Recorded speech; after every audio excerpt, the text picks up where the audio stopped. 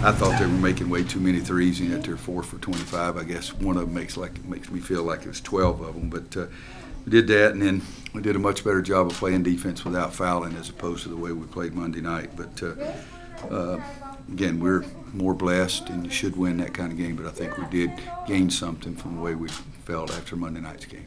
How pleased are you with Seven's performance and with the way he's coming along?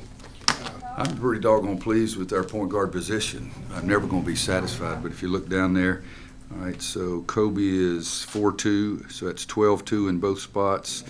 Kobe has 11, Seventh has 7, so that's 18 points. I do feel pretty good about that. I want both of them to stay and keep playing, getting better and better. What are you most pleased with Seventh? No turnovers. It's an easy deal, guys. So I've been preaching for 3 years. Stay in front of the ball and don't turn the sucker over, and you get to play more. It's pretty easy. Do you have any update on Kenny? Yeah, I told him he's laid on the floor and he's flopping around like a dead fish. He's in there fine right now. It scared me, there's no question, but he stepped on somebody's foot, and he was in pain, but he's fine right now. He came out to the court.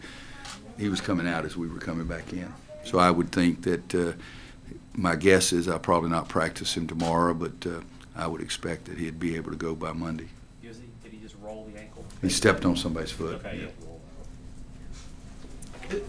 You obviously have these freshmen are talented, but you've given them bigger roles, or they've claimed bigger roles than freshmen have for you the last few years. Are you comfortable with that? I mean, you just talked about you being happy with Kobe as he adjusts to that, and Nasir off the bench, and like, I mean, you're okay with that? Yeah, I really am, and you know, the reason the freshmen haven't had as big a roles the last few years is because all the upperclassmen were better. You know, you had Justin, and you had Kennedy, and you had Isaiah, Joel, Theo, Nate, all those guys, so that was in front of Tony Bradley, but Tony was huge for us. And then Theo and Joel still out there last year, but so part of it is the talent in front of them is not as big, not as gifted, not as experienced in everything they've done, but also those three guys are pretty good. But I've started a lot of freshman guys. I mean, people think we just start old guys, but we started Bobby Frazier, Marcus Ginyard, Tyler Hansborough, 3 freshmen after we went in at 05. Started a ton of freshman point guards, but those guys are gifted, and they understand the mistakes they're making and trying to do better. I'm comfortable with all 3 of them. Nasir and Kobe got a lot more ink, but number 1's going to be pretty doggone good too.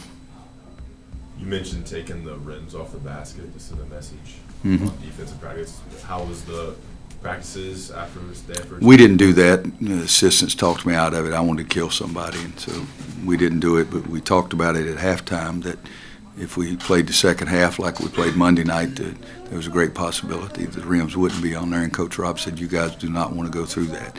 But on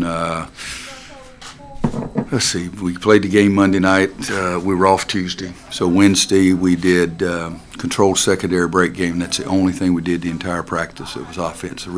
Everything else, everything was a defensive practice. So, what goes into a defensive practice? A lot of defensive slides, a lot of quick slides across the lane, zigzag, two-man closeout, things you probably don't. If you guys know what two-man closeout is, I'll be surprised.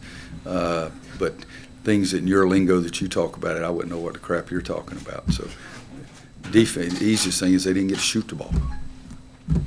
There was a moment in the second half where Sterling got a foul, and Luke kind of took the time to coach him up for a second. How important is Luke's leadership for both the big Luke and Kenny and Cam, all 3 are really good leaders. I like for them to talk to them all the time.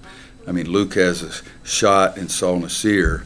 If he'd made a bounce pass, Nasir would have caught it going in, and then it would have been an outrageous dunk, and everybody gone crazy. But he threw it in the air, and Nasir's coming in, so they got to communicate a little better, and that'll come from playing. But no, I think that those 3 guys are doing a great job of leading a team, and even talking about a practice where we do all defense. And those 3 guys led the guys through it, talking to them each and every time about we were going to get better today. I mean, but seriously, we did a fast break drill, 5-on-5, and that's the only offensive thing we did. And then we ran a layup drill that was usually 4 minutes and 15 seconds. We went 9 minutes without stopping. But the rest of it was just 4-on-4 to answer the question, maybe a little bit 4-on-4 shell, 1-on-1 defense, everything that you can do on the defensive end. Take one more. In a game like this, and then you got St. Francis on Monday, What are you hoping? And you may not even look that far. But what are you hoping? Yeah, I'm glad you told me who we played. What are you hoping to learn before you get into the games where you play these ranked opponents? Well, we can show them some clips. I mean, we did an hour and I'm going to guess an hour and 10 minutes worth of tape.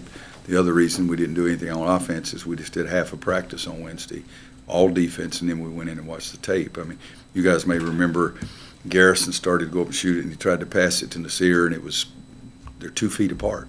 So we can show those kind of things, and they'll understand more about placing, spacing, because that's the biggest thing.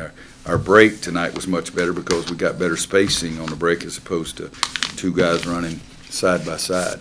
But if you even go back and we'll show Nasir, for example, what we're talking about when it's silly, but I say it anyway. If a guy's not in front of you, it means he's behind you. It's pretty simple. He's not selling freaking popcorn. He is behind you. So if you're dribbling the ball up the court, you should expect someone to come up behind you and knock it loose. But the problem we had that play was Nasir and Kobe running side by side. And so one guy, he guarded both of them. He ran up behind him and knocked it loose. So we can do things on the tape and show that to them. That's the old eye in the sky don't lie. They can see it and understand a little bit better about what we're talking about. And today especially, we can show them where one time I think it was B-Rob got the ball and Kobe went all the way around behind him and filled the lane. It's the first time we've done that all year. So you can show those kind of things and, again, talk about spacing because, as Steve said, 29 points on a fast break, so most we've had in 3 years.